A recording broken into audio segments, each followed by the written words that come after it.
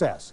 But tonight, Night Beat's Richard Ray reports police officials say they still will demand some changes next time a big-name act plays for free. It was by far the biggest concert crowd the West End has ever seen. Van Halen fans from all over North Texas poured in and clogged the streets. Hazel, we made it! They clawed and climbed their way toward an outdoor stage. Gallons of beer were consumed, and as concert time approached, it got rowdy.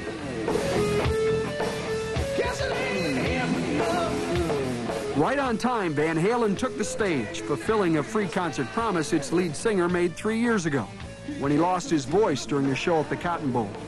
But quickly there were sirens in the music mix.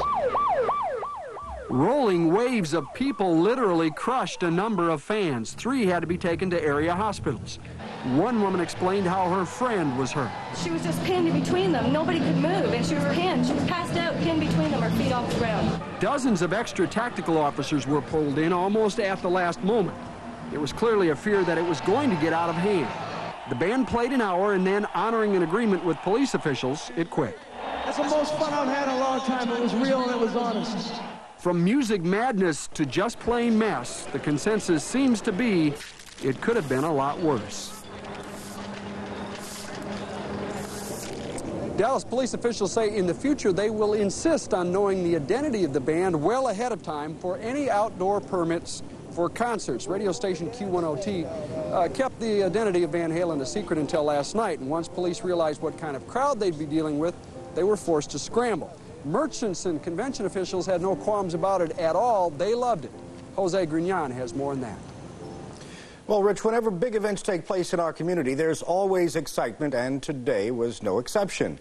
Some people have accused Dallas of not having much to do in the way of excitement for local residents. But with tens of thousands of people jamming into the West End this afternoon, downtown was full of vitality and life. And that translates into profits for merchants and more tourists for the city. Okay. What I made today, I would have to work 2 days to make. This is a reminder to local people there are things to do. It happens we had a major convention in town, and they're going to walk away thinking, well, gee whiz, look what's going on in Dallas. There were some complications in traffic, but that happens whenever the president or the Queen visits Dallas as well. All in all, this afternoon's free concert appears to have been a resounding success for all those involved. Lead singer Sammy Hagar couldn't sing, so he promised to play for free the next time the band was here. Plus, band members have family in Texas. Well, my father was from Texas. I've got Texas blood in me, so yeah, Texas is real cool, I think. Texas may be cool, but for a while, police worried this crowd could get ugly. An ambulance barely got through to get to an injured woman. Some folks had too much to drink and too much to say to police. However, there were only 3 injuries and 3 arrests for minor offenses.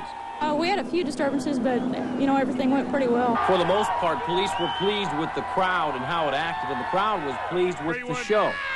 It was worth coming out here, even though I almost got killed. Freebies, you know, you can't complain. Free to the public, maybe, but the show cost the band close to $100,000 to put on. One band member said that's an expensive price for keeping a promise. Marty Griffin, Texas News 5. Many rock concerts across the country have been marred by violence and injuries, some of them fatal. Police credit today's lack of trouble to some luck and to a crowd control plan. And Texas News 5's Craig Marks shows us how that worked. By concert time, tens of thousands of Van Halen fans have crammed into the West End for the free concert. But it is really scary. Most concert goers, like Alicia Romine, are caught in the crowd side by side, packed like sardines. The people are going to end up getting trampled. I mean, it's getting wild. People not packed in on the pavement climb anything in sight for a better view.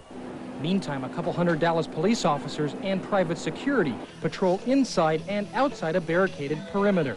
Our strategy was to set up a perimeter of officers and try to do everything to ensure the public safety and to keep arrests to a minimum. The perimeter allows police to control the crowd and alcohol consumption. A minimum of arrests frees up police for major emergencies. That's why police made only 3 arrests, despite some fistfights and other disorderly conduct. All the problems that we've had down here has been pretty minor. We've had a few people to get intoxicated, but nothing really big. The biggest concern for authorities is how to get inside the crowd in an emergency. But here they successfully rescue a woman with a broken rib after being trampled by the crowd. The only thing I would change is I wouldn't have a concert of this size letting out in downtown Dallas during rush hour. City officials say next time they'll ask for a location other than the West End. So next time they won't have to say luck played any part in the success of a free big-name concert. Craig Marks, Texas News 5.